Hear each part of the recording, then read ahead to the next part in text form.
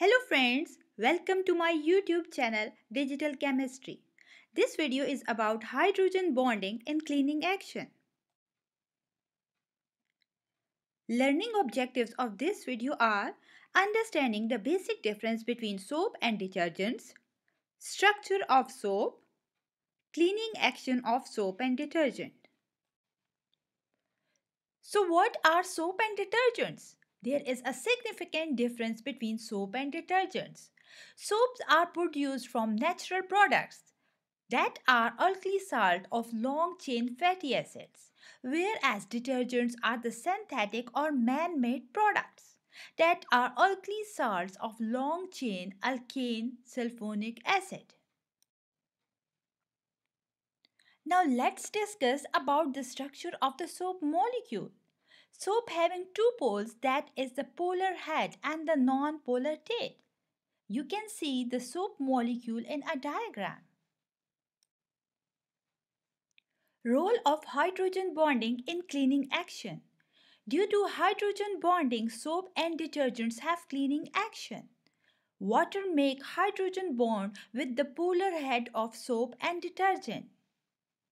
How it's possible? As we know that water is polar in nature, whereas dirt, oil and grease are non-polar in nature.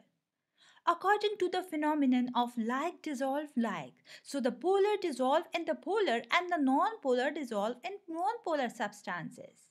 So according to this phenomenon, the polar head of the soap dissolve with water that is polar in nature through the hydrogen bonding, whereas the non-polar tail entraps oil, grease and dirt that are non-polar in nature. As you can see in the diagram that there is a dust particle and it is surrounded by a soap molecules.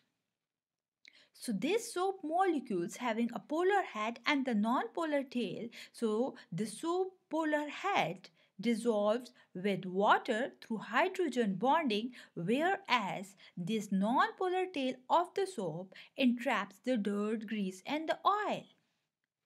And in this way the cleaning action takes place.